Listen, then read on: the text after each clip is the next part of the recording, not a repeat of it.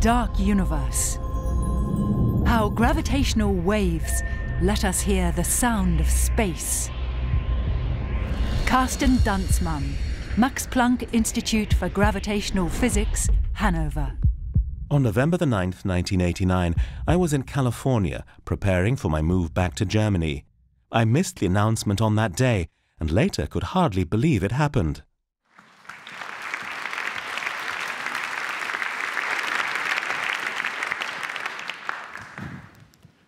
Thank you.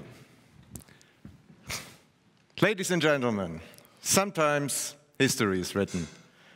We have written science history. We were on 671 cover pages of journals all over the world. Weekly journals like this one, but also the most important science journal in Germany. Of course, the most important things are biggest on this title page, but we are there on the right, you see him? I never thought gravitational waves would make it on the cover of the Bild Zeitung. When that happens, you know you've made it. We were also on the cover of this magazine. Physical Review Letter is probably the most important science journal for us. And what happened? We had detected gravitational waves. This was a big undertaking, a monumental effort. And the paper had 1,004 authors, as you can easily count when you go through here. And these 1,000 authors were from 133 institutions in the world. A gigantic effort that had gone on for half a century. But let us back off a little bit. We have all looked at the universe with our eyes for thousands of years. We've built better and better eyes. We call them telescopes. And we know that the universe looks different, whether we look in the visible, in the infrared, with radio waves, with X-rays, any type of electromagnetic wave, and we have a different universe. So we know what the universe looks like. But is that all? It's a little bit like you're walking through the jungle in here. You see the trees, you see the water. But isn't there something missing in terms of information? Something very important?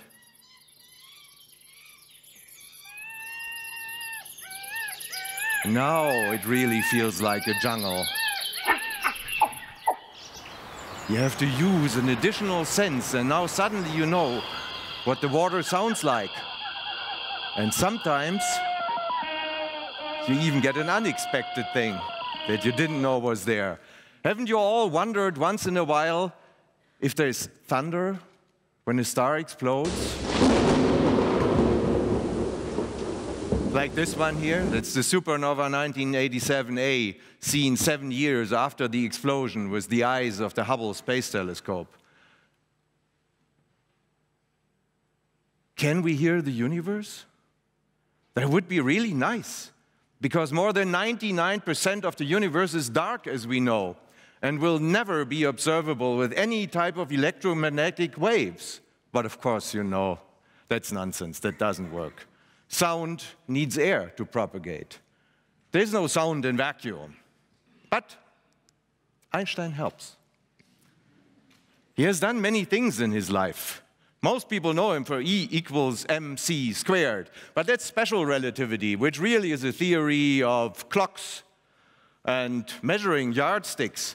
No, he also thought about gravitation. And that is described by general relativity, brought to us in 1915. And contrary to common expectation, general relativity is a very simple theory. It can be summarized in one sentence. Okay, it has 2 half sentences. You have to be willing to accept that space can be curved. Then the rest is easy. Matter curves space, and then the curved space tells the rest of the matter how to move, and it moves along the shortest possible trajectory in a curved space-time. Example, the Earth makes a little indentation into space, and the moon rolls around in the shortest possible way, and if there would be no friction, it would never fall down on the Earth. But don't worry, it takes quite a long time. So in this description, gravitation has disappeared, and the gravitational force is really curvature of space. Light rays, for example, propagate in this curvature of space, and straight ahead in a curved spacetime sometimes looks rather crooked. An important example is this one here. Gravitational lensing in the Abell cluster. What you see here, all these dots are galaxies. Galaxies like our own one. And if you look very closely, then you see little arches there, stretches of light, little things. And that is light from a galaxy which is way, way beyond this. And the light from that galaxy has to go through the curved space-time, and it's completely torn apart while it is doing that. That's called gravitational lensing. Sometimes you don't even see the object that's causing this gravitational lensing. Something dark in the foreground is doing this here. That's an area where the gravitation becomes too strong. It is actually so strong that even the light cannot escape. Such objects are called black holes. Here we see one of the rare pictures of a black hole taken in original colors. Now, if these objects move, any objects, then they are carrying their space-time curvatures with them, and the information about that propagates slowly into the rest of space. And these distortions of space and time that move at the speed of light are called gravitational waves. To be a little more quantitative, gravitational waves are plane transverse quadrupolar waves. Now you know it. Shown here. It's very simple. Space is stretched and squeezed horizontally, then vertically, perpendicular to the direction of propagation. So it's very easy to detect gravitational waves, right? You only have to measure length changes. The only problem is this effect is rather small. Let's take a type 2 supernova core collapse somewhere in the local group, not too far away, better not too close. That distorts space here by 1 part in 10 to the 21, and everything within also, like the Earth, is stretched and squeezed in a quadrupolar fashion, here shown slightly exaggerated. Also, our apparatus is stretched and squeezed by 1 part in 10 to the 21. That means it's stretched and squeezed by 1/1000th of a proton diameter. The proton is the little thing in the nucleus of an atom. So that's an attometer, or to be more precise, it's really a few hundred zeptometers that our apparatus is stretched and squeezed, and unfortunately, it only lasts for a few milliseconds. That's the reason it took 100 years after Einstein predicted this to finally find them. Michelson interferometers are the thing to measure this. Here is the first one, 1887, and they reached a fantastic accuracy already in those days. They were able to measure 600 picometers, but nowadays we are doing much better. We have added 10 zeros to this, behind the comma. There's now a network of laser interferometric gravitational wave detectors searching for these. The 2 LIGOs in the US, GEO 600 in Germany, Virgo in Italy.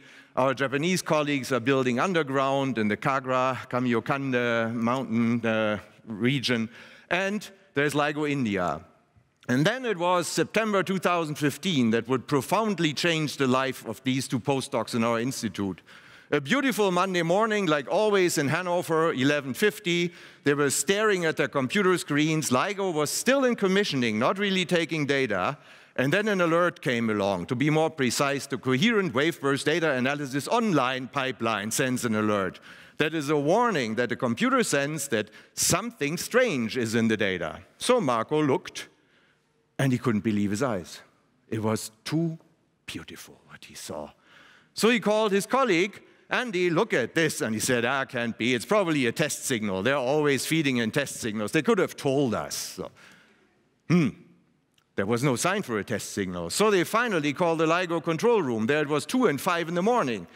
The night watch was there. And he said, what do you mean test signal? They're all sleeping. They've all gone home. Piece by piece, our whole institute was in this, half the institute was in the office. Was this a test signal? No, it wasn't. Hectic activity, freeze the detector, and this is what they saw. The signal of 2 black holes coalescing, and this is what it sounds like. You clearly hear the 2 black holes accelerating, faster and faster, and whoop, they're gone. I admit, this was a simulation. This is what the real signal, This is what the real signal sounds like.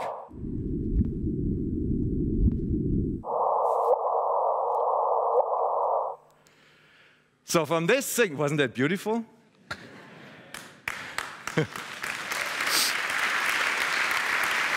From this signal, you can learn a lot.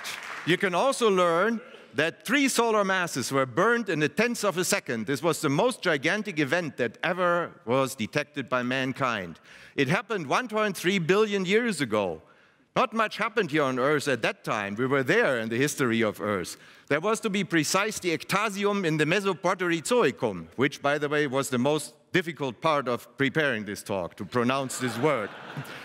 There was not much going on. There was no continents, and the only life was little monocell algae.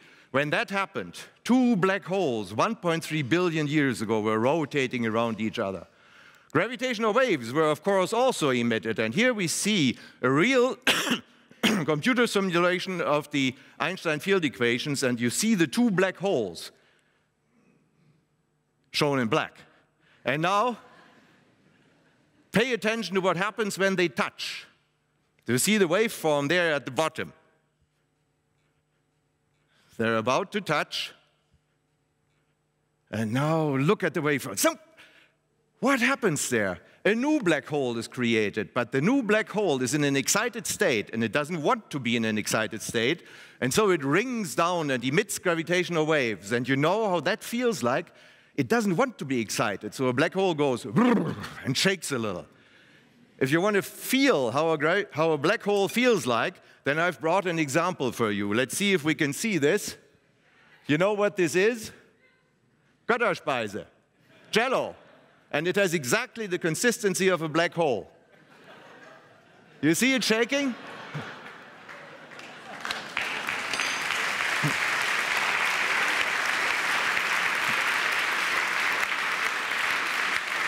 And now we do what you couldn't do in reality. We dive into a black hole, and this is what you would see.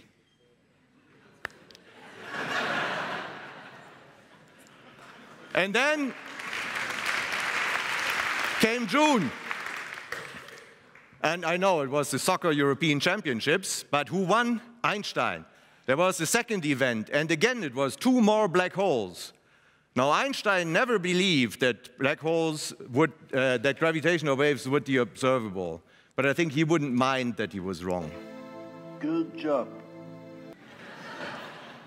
Black holes will be used, and gravitational waves will be messengers to learn about the dark side of the universe, and for that we will be building really big telescopes like LISA, an observatory in space, consisting of 3 satellites with million-kilometer laser arms. And currently we're flying a precursor. LISA Pathfinder, launched exactly 100 years after Einstein published general relativity. It was a night launch in Kourou, French Guiana at 1 a.m. 7, 6, 5, 4, 3, 2, 1, top. Allumage et décollage de VV06. You want to hear both those words, allumage et décollage. The second one is important. It is currently in operation at the Lagrange point 1.5 million kilometers away from us towards the sun. The first laser interferometry in space ever, and the first free-flying test mass interferometry. And there they are, 2 gold cubes flying freely in a heliocentric orbit, and we are measuring the distance between them with utmost precision. We measure better than the weight of a virus. Sitting down on one of these free-flying proof masses would make a big signal for us. And with these things, we will be able to listen to the universe and discover many other things. There are also black holes that are rotating. They are called black holes with spin. And when they coalesce, it will sound very, very different. I'll give you an example. And here you can clearly hear